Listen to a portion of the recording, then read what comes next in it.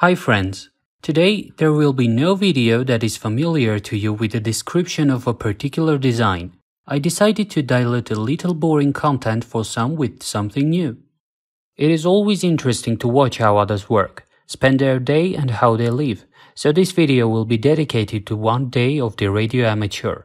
Well, actually it lasted more than one day because I also had to capture everything that happened. In general, I will silently work creating another electronic device, and you, if you are interested, look at this process.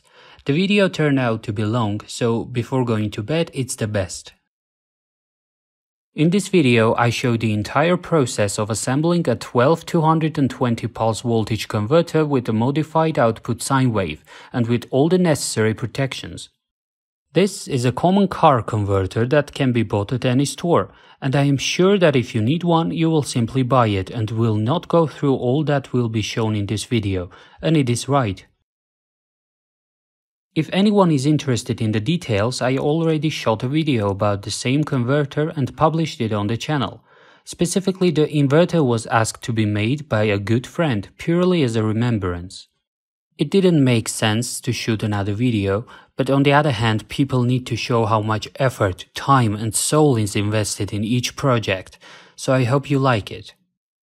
Well, in the end, I would like to tell you about the sponsor of this issue, GLC-PCB, which manufactures printed circuit boards of any complexity, shape and number of layers. In addition to circuit boards, the company offers industrial 3D printing services, production of soldering stencils for SMD soldering and assembly of circuits. And if you ask why I don't order boards from them for this project and don't suffer with home methods, I will say the following. I have ordered SMD versions of these boards for a long time. I ordered boards, but I forgot about stencils.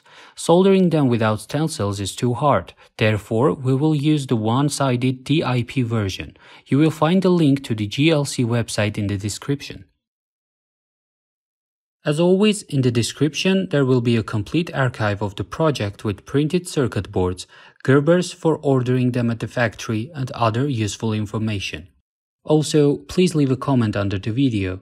Is it worth it to make such a video? At least from time to time, it is very important for me. Well, now I can only wish you a pleasant viewing. Let's begin.